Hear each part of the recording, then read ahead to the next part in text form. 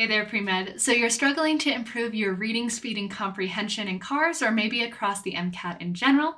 Well, I have a simple but effective trick for you. So what you're going to do is you're going to get a nonfiction book of about cars level difficulty. I have my own reading list that has my favorite selection of books in this category, and it's linked below, so please feel free to grab that and use a book from that list. And what you're going to do is you're going to either download it on Kindle or get a hard copy. And every single day, you're going to put a timer on for 30 minutes and read that book for 30 minutes.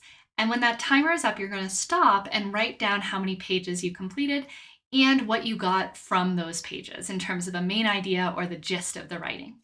You're going to do this every day, 30 minutes, set a timer, stop when that timer goes off, and the goal is to increase the number of pages while maintaining or increasing your comprehension. What I've seen is after one book of this activity, which is about 2 to 3 weeks, my students increase their comprehension, increase their reading speed, and just get more comfortable reading academic writing. I think a big part of the MCAT and the CARS section is just to get comfortable with a skill that maybe has been underutilized for you, which is reading chunks of academic writing.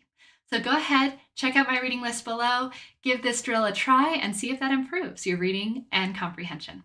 Happy studying!